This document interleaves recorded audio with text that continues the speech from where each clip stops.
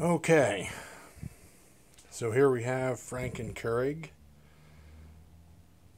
Time is wrong. As you can see, mostly put back together. Needs some cosmetic work. You can see the relay board on the back, which as it turns out I need one more relay, which is a little bit of a pain in the butt, but that's okay. I can fix that easily enough. And we have the Arduino Yun, which is going to be receiving commands over the internet via Wi-Fi and then sending them to the Keurig. And so it's not pretty yet, but it'll be better looking once I get the lid back on it and some holes cut for the wires and maybe some boxes over all those relays. But that's mostly cosmetic, because the real question people want to know is, will it make a cup of coffee?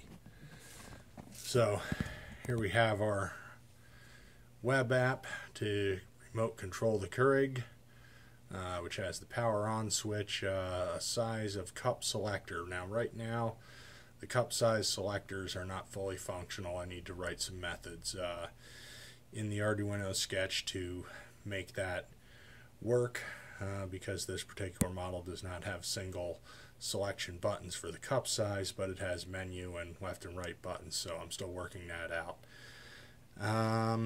So the big question now is, will it make me a cup of coffee? So I'm going to turn it on.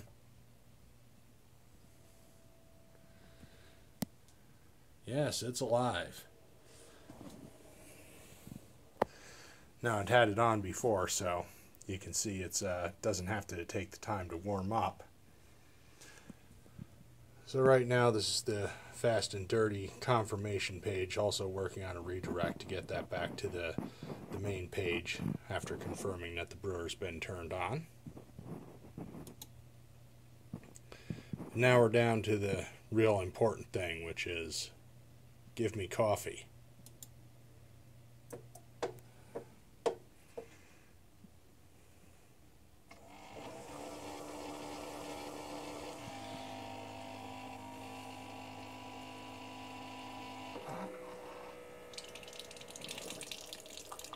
Oh yeah, how sweet it is. This would be particularly nice on those days to be able to set it up. Now of course there's limitations. You got to put the K-cup in ahead of time.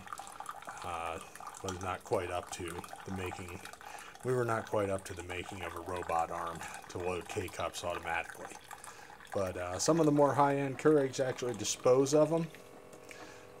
So I think with a more expensive machine, that might be a very simple reality.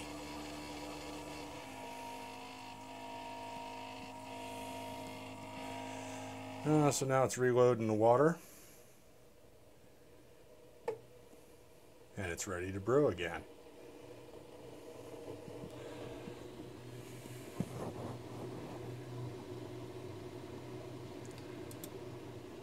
So that's where we stand right now. We can make coffee over the internet.